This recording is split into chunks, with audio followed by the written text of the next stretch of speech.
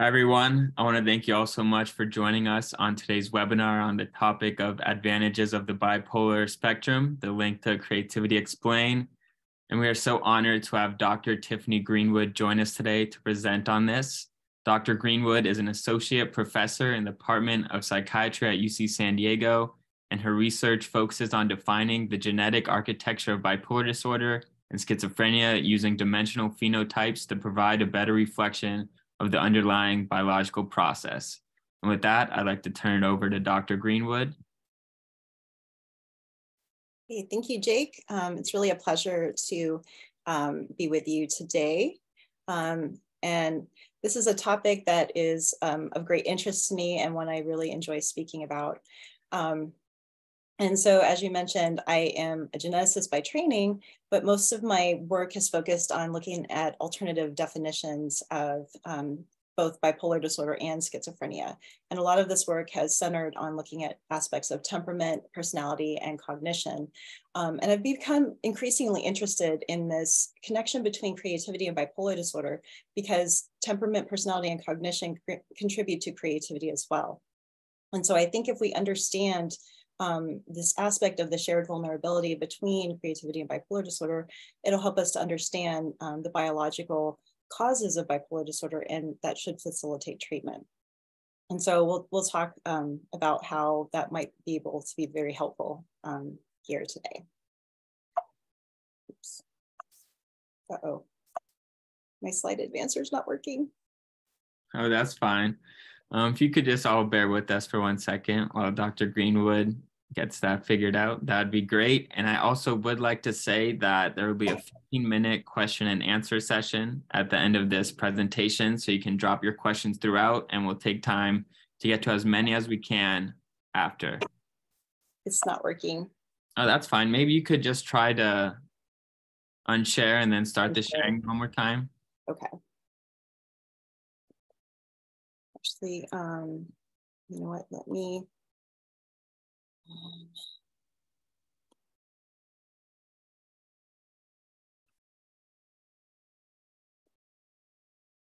can you see my screen?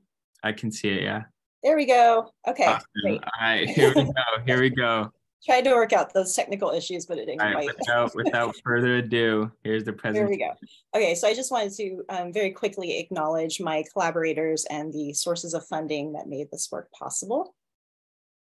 And so I feel like, get rid of that. You know, bipolar disorder is really different than most common medical illnesses. And in that it's often perceived to be associated with these positive aspects. And I think the magic button question really highlights this fact. And this question has been posed in a few different settings and basically asks, if there were a button that you could press that would take away your bipolar disorder, would you press it? And in one study conducted online of, it's not working again. Oh my gosh. I don't know what to do. I don't know what to do. I can't go through my slides. Don't worry about it. Let's see. There we go. Okay, I just have to press it physically on the slide, I guess. Okay. Of an online study of more than 3,300 people, only 54% actually said yes, that they would push that button to take away their bipolar disorder completely.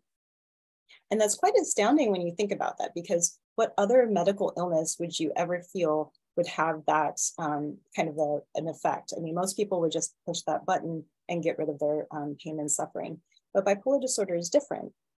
And while it's clearly associated with a lot of negative aspects that cause a lot of disruption in one's life and are associated with disability, it also, for many, many feel that being bipolar is an inherent part of their identity, and that it imbues them with certain positive characteristics, creativity being one, but there are several that people feel are associated with bipolar disorder.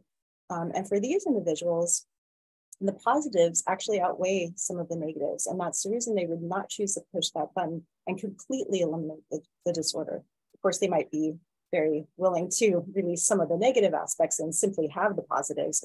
And hopefully that can be a future point of research so that we can allow that to happen and not take away all of it at once. But I think that this is really an interesting topic. And if we're going to treat bipolar disorder better and more effectively and in a personalized treatment manner, I think we really need to consider both the negatives and the positives, because they both contribute to someone's willingness to seek treatment and to comply with the treatment. And that's one disadvantage of some of these positives. They come at that cost where people are delayed seeking treatment and may not want to comply because they don't want to lose those positive aspects. So, so this connection between creativity and bipolar disorder dates back to the time of Aristotle's observation that no great genius has ever existed without a strain of madness. And there have been a wealth of investigations in this area that have supported this notion. Studies of eminently creative individuals report an overrepresentation of mood disorder and psychosis. Large population-based studies that look more at everyday creativity, so not the eminently creative Van Goghs of the world, but just everyday creativity. They also report a significant overrepresentation of bipolar patients and their unaffected first-degree relatives in these creative occupations. Some studies have looked at creative performance in bipolar patients and their unaffected offspring, and found that their performance is actually comparable to that of creative individuals. So together, this suggests that there's a strong familial connection between creativity and bipolar disorder. However, it is the creativity and professional success are actually more prominent in the unaffected first-degree relatives rather than the people who have bipolar disorder themselves. And creativity and eminence are also more often associated with bipolar spectrum traits rather than the full-blown illness. So this is suggesting that there are aspects of the bipolar spectrum that contribute to higher creativity, but that the increasing symptom pathology actually can be a detriment to creative achievement. Okay, so many have suggested this kind of model of a shared vulnerability between creativity and bipolar disorder. And this is the classic inverted U representation of that model. And so basically it suggests that creativity would increase along with genetic risk for bipolar disorder up into a threshold. And at that point, it would begin to diminish with the increasing impairment associated with the symptoms of bipolar disorder. And there are several traits that likely mediate this shared vulnerability and contribute to the creativity. These are bipolar spectrum traits, and they represent the soft expression of the bipolar phenotype. And there are several temperament and personality traits that have been shown to be related to bipolar disorder, to creativity in bipolar disorder, and creativity in unaffected individuals. And these represent candidates for that shared vulnerability. And some have even suggested that these traits are actually evolutionarily adaptive. So in this next figure, just like the previous, they both are saying the same thing. And they're both saying that these bipolar spectrum traits are associated with the underlying condition of bipolar disorder, and they're contributed through genetic risk for the illness. And they tend to increase. And at the high end on the extreme is bipolar disorder. But there's a threshold at which the genetic risk is more moderate, and we have this increase in the expression of these phenotypes in unaffected individuals. And at that point is where you would find the genes for creativity. And so it's really this mild to moderate expression of bipolar phenotypes that provides an advantage for creativity. And the genes for bipolar disorder would then be expected to be maintained in the population by unaffected individuals, a portion of whom are actually benefiting from an increased fitness that's being conferred by these positive bipolar spectrum traits. And there have been a few genetic studies that have supported this idea of this shared genetic vulnerability. So these bipolar spectrum traits or shared vulnerability traits would lie in the space between bipolar disorder and creativity and be shared between the two. And they would be exhibited by those who are creative and also those who are at a higher genetic risk for bipolar disorder. So some of these traits refer to the mood instability that's associated with bipolar disorder, like the cyclothymic temperament. And so cyclothymic temperament refers to that changeable mood, a wide range of emotion and emotional intensity. And of course, at the extreme, in bipolar disorder, we would find mood cycling, but this is a softer expression of that phenotype. Hypomanic personality is a softer expression, of course, of hypomania and mania, and it's associated with high mood and energy, enhanced flow of ideas, self-confidence, social ease, and risk-taking. And it's thought to provide an advantage for success, which has also often been referred to as the hypomanic edge.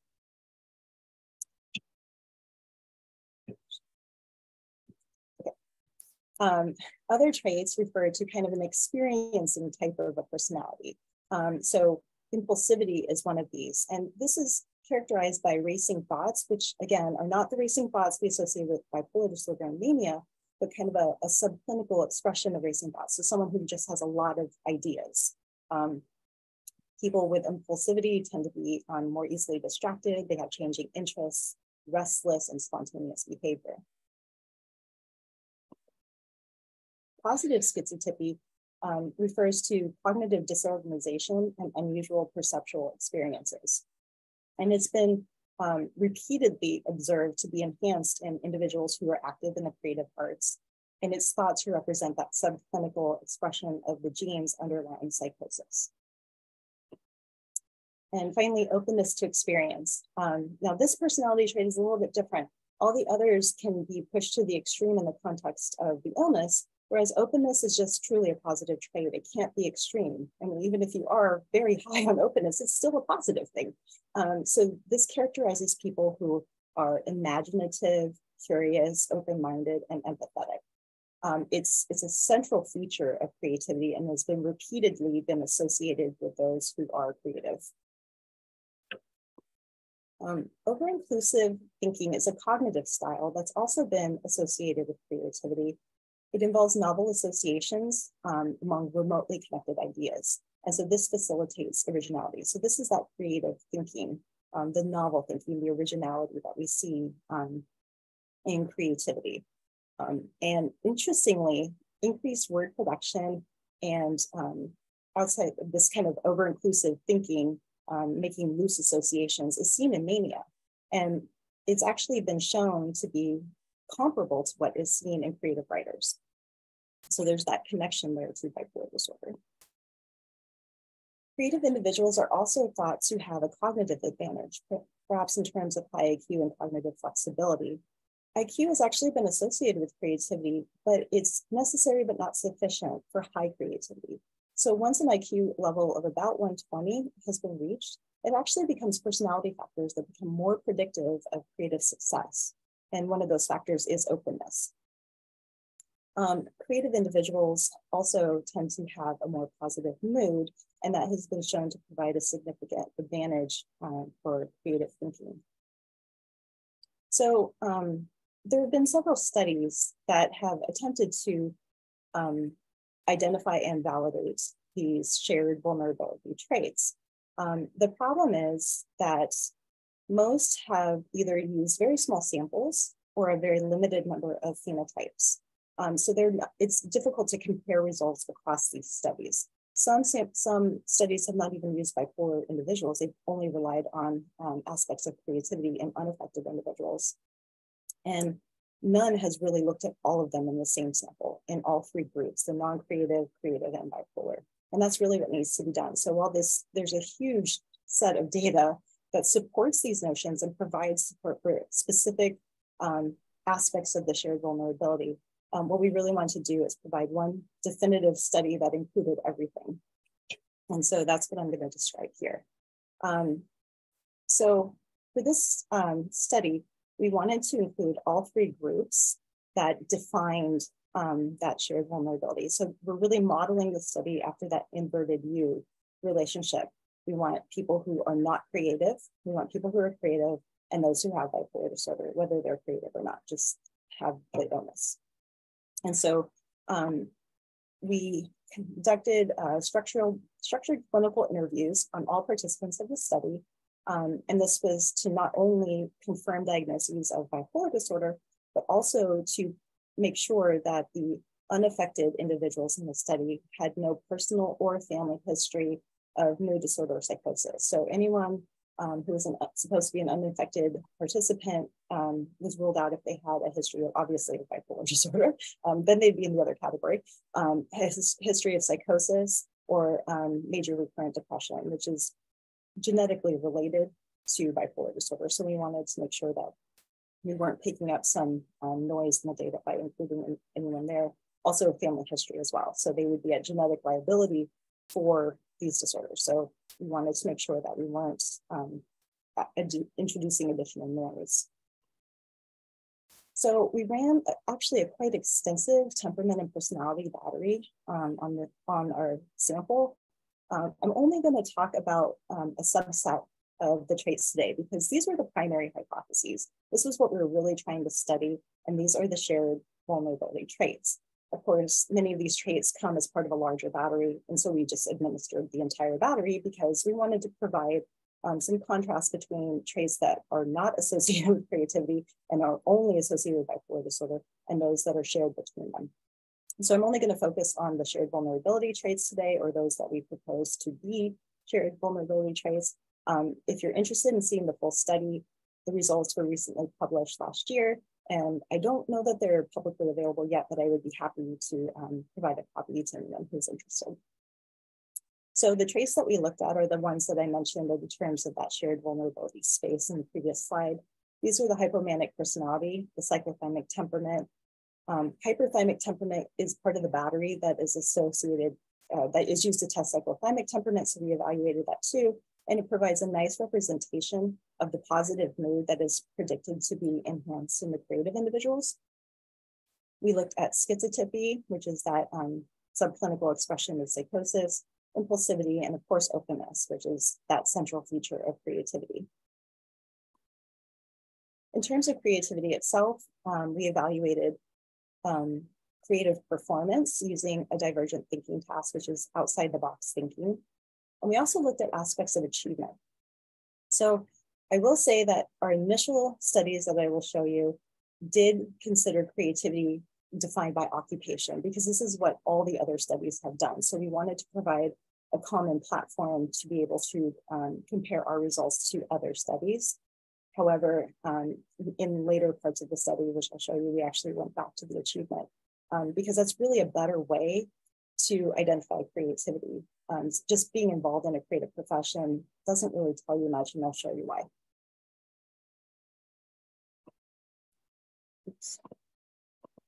Here we go. So we also looked at aspects of cognition. We looked at verbal and nonverbal reasoning, which measure fluid intelligence and provide a measure of problem-solving ability and creative problem-solving. These also are a reflection of IQ, which was predicted to be a little bit higher in the creative individuals. We looked at humor appreciation, which has been previously suggested to be part of the creative profile, but hasn't really been tested in this way. We also looked at spatial processing, which is an interesting phenotype that might be advantageous for those who are particularly involved in a visual art. And we looked at memory as kind of a baseline cognitive function. So the final groups included 111 individuals with bipolar disorder and 205 individuals who were unaffected. 102 of those reported being involved in a creative profession or having significant creative activities. So we consider those to be our creative controls, and the remaining individuals did not report any involvement in creative activities, and they formed our non-creative control group. The distribution of gender, age, and education was similar and not significantly different between these three groups. Overall, we had about 63% female participants. The average age of the participant was 40. It ranged quite a bit, but that was our average age. And our participants had on average 15 years of education. So this is at least some college. Most had completed at least high school, and many had gone on to receive professional degrees, but on average, 15 years of education was standard across the sample.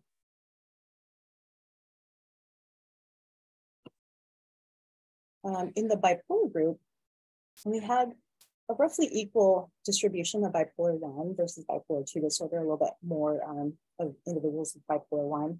And across the entire group of bipolar participants, we had about 38% who reported being involved in a creative profession. We didn't actually recruit people who were creative and bipolar. They just came. So more than a third of the bipolar sample reported being creative. So we analyzed these shared vulnerability traits, and what we were looking for were certain patterns of expression. The primary pattern we were looking for in terms of temperament and personality is this one that represents that kind of intermediate phenotype pattern where bipolar disorder exists at the extreme because these are traits that presumably underlie the illness, and the creative controls express them, but in a more moderate or mild fashion, and would be significantly higher than the non-creative controls. We also were expecting a pattern where the creative controls had an advantage, and we didn't really find a difference between the non-creative and bipolar groups. For these traits, we would expect to see this for hypothymic temperament, which is that positive mood that was predicted to be unique to the creative group and provide an advantage in terms of creative thinking. We also predicted that they would have that cognitive advantage in terms of IQ and other aspects of cognition. And then finally, there were some test hypotheses. So the literature does suggest that openness is enhanced in bipolar disorder, but it's so strongly correlated with creativity. And so the actual relationship of the phenotype in bipolar disorder to those who are creative is somewhat of an unknown, so we wanted to explore that a little bit further. We also presumed that creative performance and achievement would be higher in the bipolar group, but possibly not quite as high as in the creative control group. So the literature on these particular items is a little bit less consistent. There just aren't a lot of studies looking at creative performance in bipolar individuals. There are a few. So these were kind of our test variables. Okay, so this is an initial graph of the results. And so I'm just going to kind of orient you because this will be how I will present all of the results for the study. So what you see here is kind of a clustering of the phenotypes in the non-creative group at 0. And that's by design because the scales for each of these phenotypes differ quite dramatically. And so if we just presented the raw scores, it'd be very difficult to compare the results between the groups. And we certainly couldn't look at them all on the same graph. So in converting these scores to standard scores, where the mean of the non-creative control group is 0, and we have a standard deviation of 1, and then applying that metric to the entire sample, we were able to not only visualize all of the traits on a single graph, but we also are able to visualize them as effect scores. So effect sizes are what they sound like, the effects of the trait in one group compared to the other. So all of these results are compared to the non-creative group. An effect size of about 0.2 is considered small. It would be a small effect. It can be significant if the sample size is large enough, but it's kind of a smaller effect. Anything less than 0.2 is not significantly having an effect. An effect size of 0.5 would be a medium effect size or moderate effect size, and anything of 0.8 or larger is a large effect size. And so when we look at the creative group, we can see that all of the proposed shared vulnerability traits are significantly elevated in the creative group compared to the non-creative group. We also see an elevation in the hypothymic temperament, which again is that positive mood that we predicted would be elevated in creativity. When we add the bipolar group, we clearly have to change the scale quite a bit. And that's because, as hypothesized, the bipolar spectrum traits, the cyclothymic temperament, the hypomania, and the or hypomanic personality, and the positive schizotypy, these are expressions of the bipolar phenotype. And so the bipolar group exists at the extreme. And so we did actually find that pattern that we were expecting. Impulsivity as well, because that's a reflection of the bipolar phenotype as well. So we did not find hyperthymic temperament to be elevated in bipolar group. So it does seem that that would be something that was specific and characteristic of the creative group alone. Openness was kind of interesting. So this, remember, was one of our test hypotheses. We expected it would be elevated in bipolar disorder, and it is. It's significantly different from the non-creative group with an effect size of about 0.6. And the creative group still maintains the advantage. So the creative group is still significantly higher than the bipolar group, which is intermediate between creative and non-creative individuals. So I'd like to point out that all of these shared vulnerability traits, as well as the hyperthymic temperament, were actually associated with creative achievement among unaffected individuals. So all of these traits, whether they were part of the bipolar spectrum or something that truly is a positive trait, were predicted higher achievement when expressed in a higher form within moderation. In the bipolar group, however, only openness to experience was actually associated with creative achievement, because as one would expect, those that underlie the bipolar spectrum are pushed so far to the extreme that they really can't provide an advantage for creative achievement. So to look at the cognitive traits, we used a customized neuropsychological battery. And as I mentioned, we looked at nonverbal reasoning, which used a matrix reasoning test that may be familiar to some of you. It is often used to look at giftedness in children, and is often used as an IQ test for adults. And so in this test, they are presented with an array and asked to choose the appropriate response that would fit in that array. We also administered a verbal reasoning, which used word analogies and asked them to pick the word that best fit the analogy. And each of these tasks were progressive, meaning that if they got the answer right, they would get progressively harder and harder until they started to miss questions, and that would the difficulty would decrease to really kind of pinpoint where their skills lie and their IQ is. And so these were combined into a single measure of reasoning ability for the analysis. We looked at spatial processing. So this presents two lines at an angle to one another and asks the participants to rotate the blue line so that it becomes parallel to the red line, and assesses how easily and efficiently and accurately they are able to do this. So how many button presses they need to actually get them to line up and be parallel. And in terms of memory, we included 3 different tasks and provided 20 test subjects, test prompts, sorry. We used words, images, shapes in kind of a space, a 3-dimensional space, and faces. And they were presented with each of these items first and asked to memorize them, and then presented again with these same items amongst 20 distractors and asked whether they thought they had seen this one before. And so these 3 memory tasks were combined for a single measurement of memory. So for humor appreciation, we use verbal and nonverbal methods to examine this. And the verbal presented headlines, one of which contained a joke.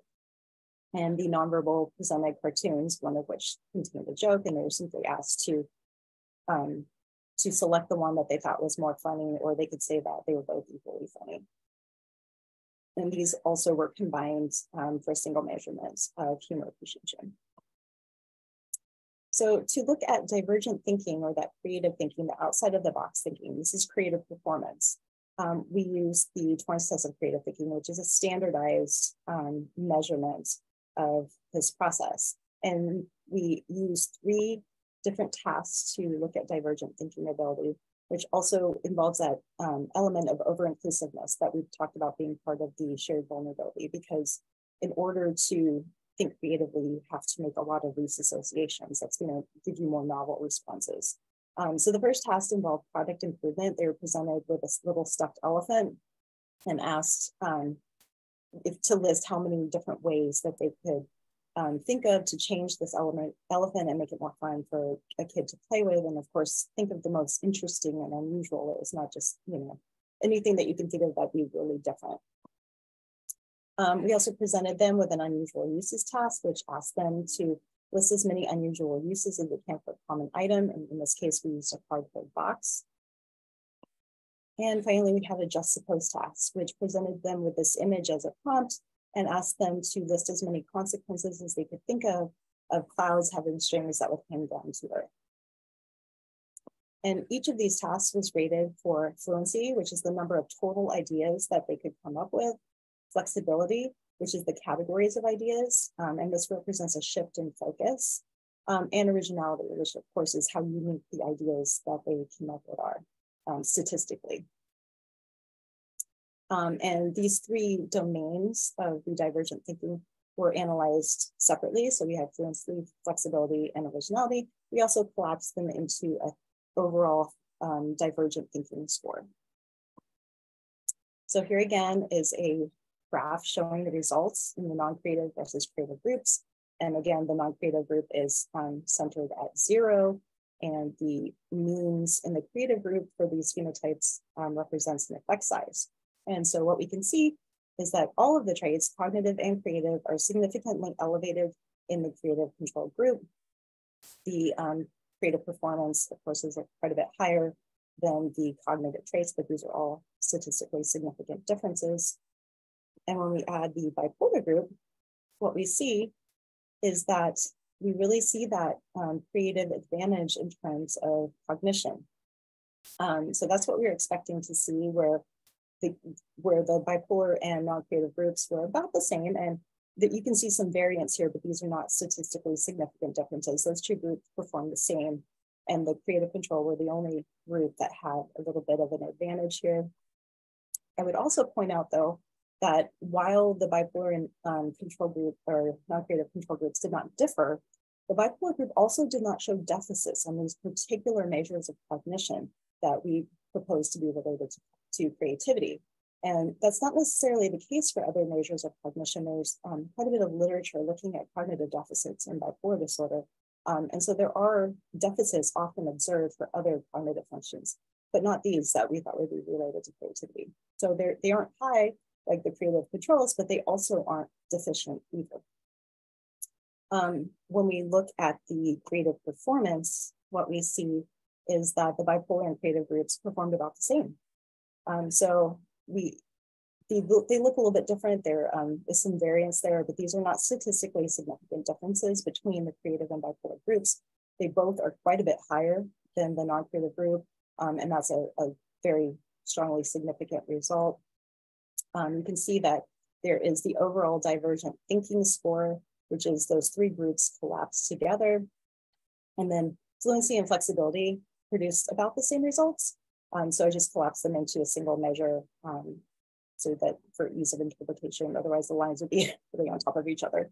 And originality was really where both of these groups could shine.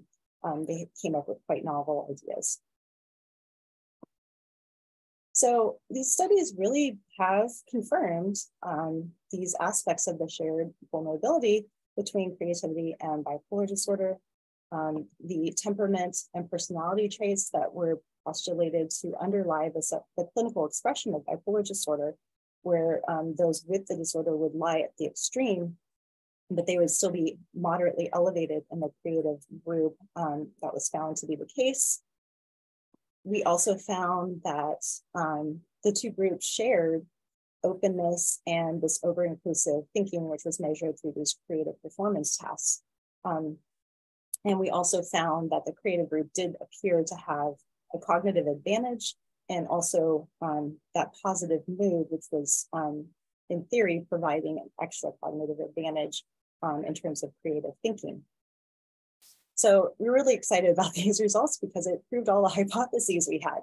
The thing that gave me pause, however, was the fact that about 38% of our bipolar group reported being creative. And so while I believe that the results for the bipolar spectrum traits would not be affected by this, and nor would the cognitive traits, I did worry that the results for openness and creative performance, which were quite high, were being affected by these individuals who were creative and bipolar. And so I wanted to delve into that a little bit more and tease that out. So for that, we used our creative achievement questionnaire. And this is a standardized questionnaire that evaluates achievement across 10 domains of creativity. And so we administered this to everyone in this sample. And I'm just showing you the visual arts and the music because those were the more common areas of creativity in our study, although we did have individuals that had creativity across all of these domains. So you can see when you look at the visual arts one, for example, we asked them to put an X next to any question that was true for them. And then if it had an asterisk, to mark how many times it was true for them. So you can see that it can range from 0, when someone has no training or any kind of talent in that area, way up to possibly several hundred if they have had their work critiqued in a national publication multiple times. And so there's really this broad range for any single domain. And oftentimes people who are creative have some achievement across multiple domains. So we looked at these various domains of creativity, came up with an overall achievement score, and then standardized those achievement scores. And so that's what you can see here. So just like with the other traits, we set the control mean, the non-creative control mean to 0 with a standard deviation of 1. And so now you can see what kind of that would look like. So there's still a lot of variation in the normal control group, but the mean is set to 0. When you look at the creative control group, we can see that the scores are quite a bit shifted compared to the non-creatives, and the bipolar has kind of a range that overlaps both groups. So what we wanted to do here was really define what high creativity looked like using our achievement scores. So normally when I would do a study of quantitative traits, like just temperament or personality or cognition in another context, the line that I would draw, the threshold I would use would be 3 standard deviations from the mean, because this line represents the 99.7th percentile. And if someone is crossing that threshold and they're the only ones over there, they're outliers. And so they should be removed from the study. However, this is a study of outliers. We want people to be across that threshold. So the threshold provided a nice cutting point because none of the non-creative controls crossed it. So we didn't have anyone that was an outlier in terms of the non-creative control group. In the creative control group, it actually turned out quite nicely. So when we looked at the CAC, those people who had passed that threshold really were hitting these higher levels of creativity. Their work was being recognized objectively as being creative in a public way. So these aren't just people who are selling their work, which they are, but they are actually being publicly recognized as having talent. So they're crossing this kind of threshold of achievement. Whereas those who fall to the other side, they are involved in creative professions, but they just aren't, it's more everyday creativity. They just aren't having that same high level of achievement. And so that provided a really nice cut point. And moving forward, we eliminated those who did not meet this kind of high creativity threshold. And we also applied it to the bipolar group. And it kind of worked out nicely there too. It actually identified all of the people in the sample who came in saying they were involved in the creative profession, and none of the people who did not say that. So it provided this nice means of separating out people who had more everyday creativity who in the bipolar group and those who were working professionals as creatives. So when we looked at these data, we looked at all of the shared vulnerability traits again. And none were really different. So the bipolar group, whether they were creative or not creative, they're still very high on those shared vulnerability traits because they do represent the illness itself. So they were still at the extreme no matter what. They also didn't perform any differently on the cognitive tests. Where they did perform differently are on those measures that I was a little bit worried about, the creative performance and the openness. So this is what the data look like. So you can see a couple of things that are worth mentioning.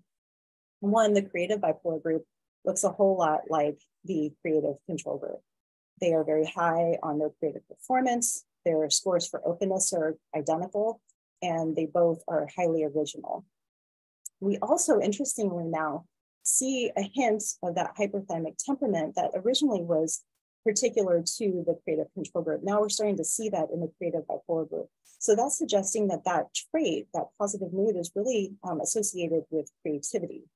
However, in the non-creative bipolar group, we still see aspects of openness and creative performance and originality in particular that are significantly elevated in this group compared to the non-creative controls. So this really does suggest that creativity and openness are part of the bipolar expression. They really are positive traits that are exhibited by many people who have bipolar disorder. And in fact, when you look at the standardized achievement score in even the non-creative individuals, it still has an effect size of 0.6. So that's significantly higher than the non-creative controls. So they do maintain some level of creativity and achievement, although not to the high level that the other group of highly creative bipolar individuals do. I mean, their achievement scores were very, very high, around 6, just like the creative controls. And so I think this satisfied my worry that we really were only seeing these results for creative performance and openness in the bipolar group because of these highly creative bipolar individuals. They are not being driven by that subset of the group. They're actually present in bipolar disorder as well.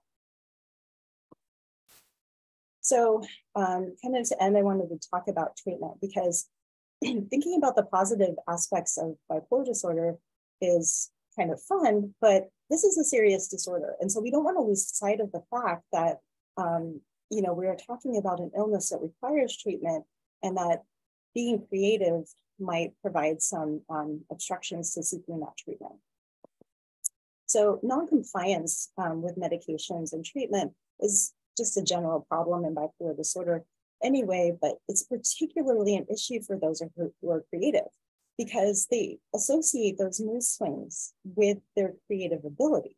And so they don't really want to limit the mood swings. And that makes a lot of sense. I mean, if you feel that you're creative because your mood is so variable and you have those highs or lows, why would you want to limit that? You want to be creative.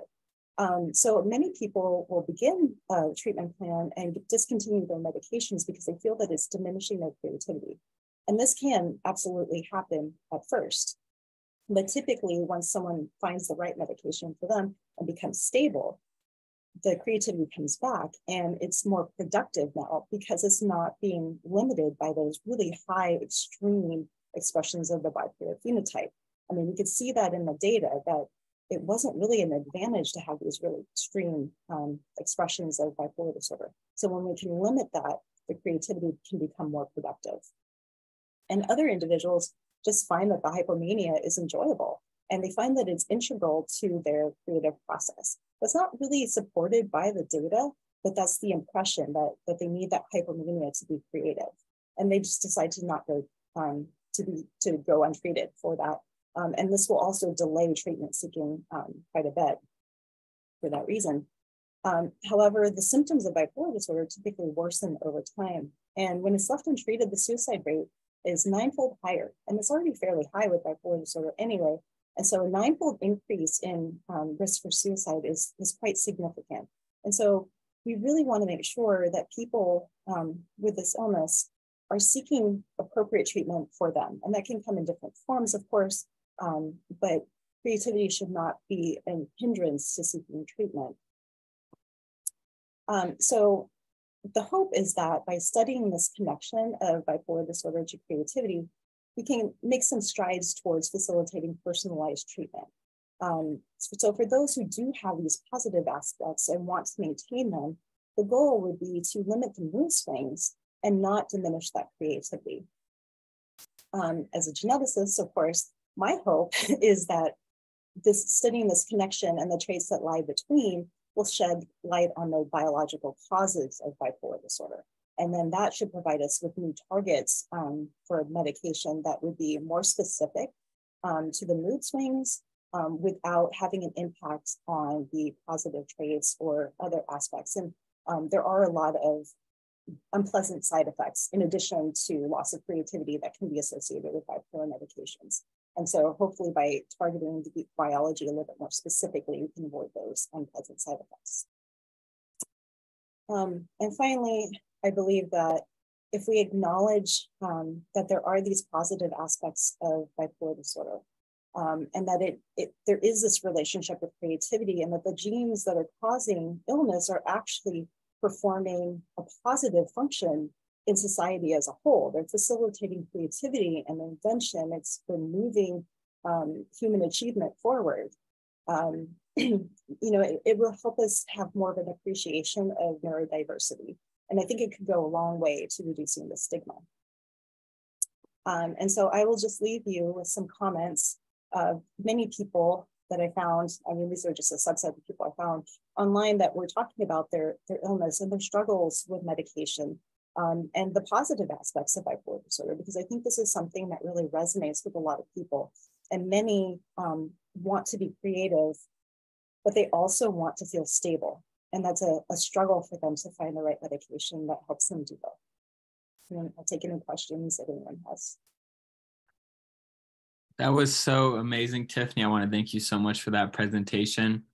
If you have questions, please drop them in the chat and we will answer them.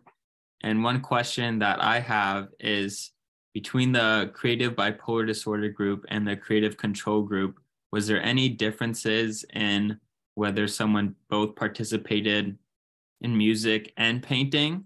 For instance, was there more dual creative outlets in any one over the other?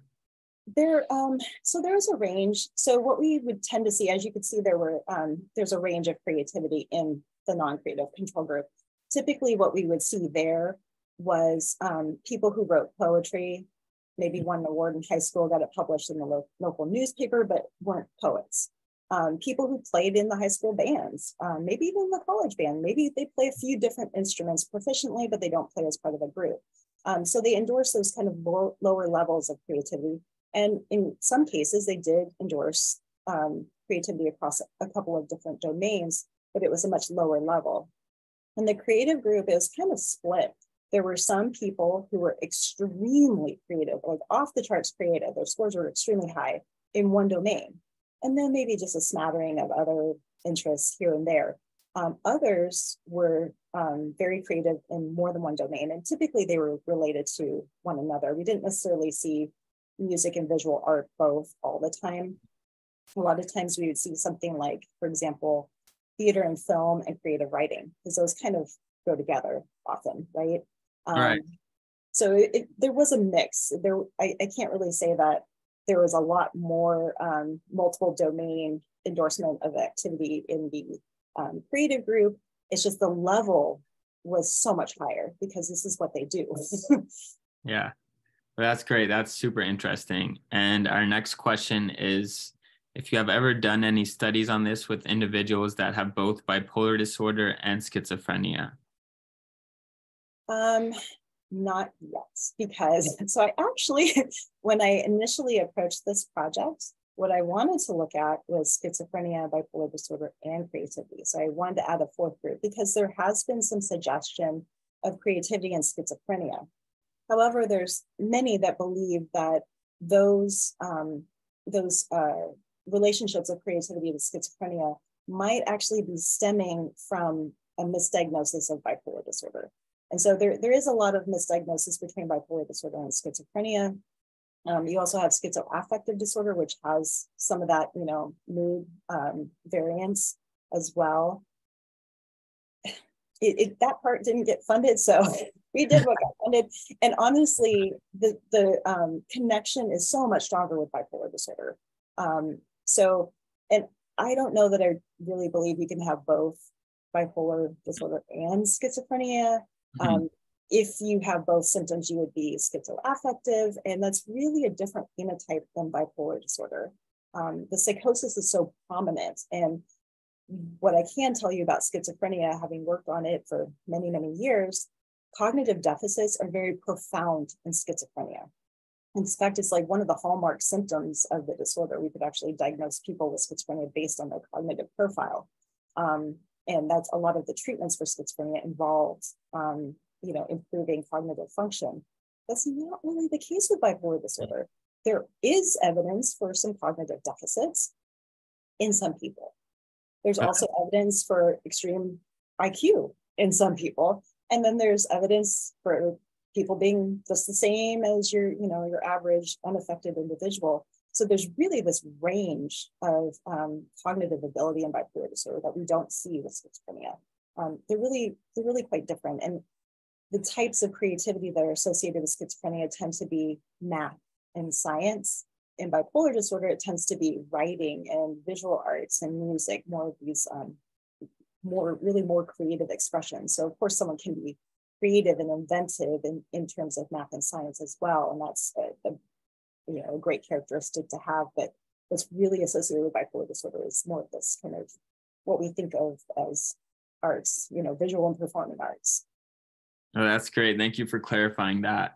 And another question, is there any relationship between originality in relationship to when the individual's last episode was?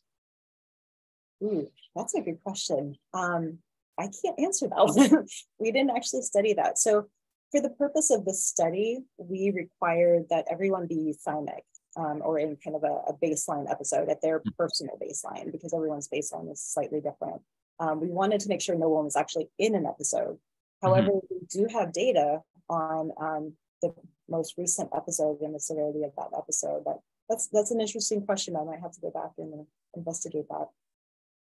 That's great. Well, if we have any more questions, please get them in. And one more we have is, how would one approach a conversation with their doctor about experiencing severe depressive bouts after their diagnosis and feeling that they're lacking creativity?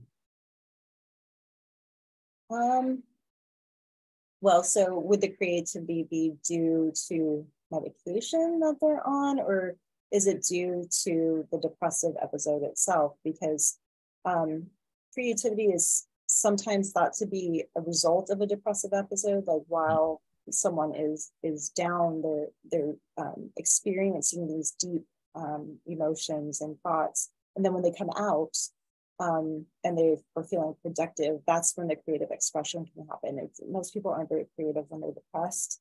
And so I'm wondering, if that lack of creativity is being perceived as part of the depression, or is it being perceived based on the medications that are being used to treat the depression? And, I think one thing about the current state of psychiatry is that these positive traits aren't really well acknowledged or accepted. And that's part of the reason I wanted to do this work, to really highlight the fact that many people feel them and it's important to them.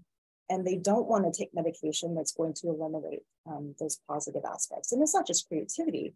I mean, there's a lot of positive aspects that some people with bipolar disorder feel are associated with their illness. Now, of course, there's people who don't find any value in having the disorder, and they were the ones that would push that button very quickly. And that's understandable as well. But for those that have these positive aspects,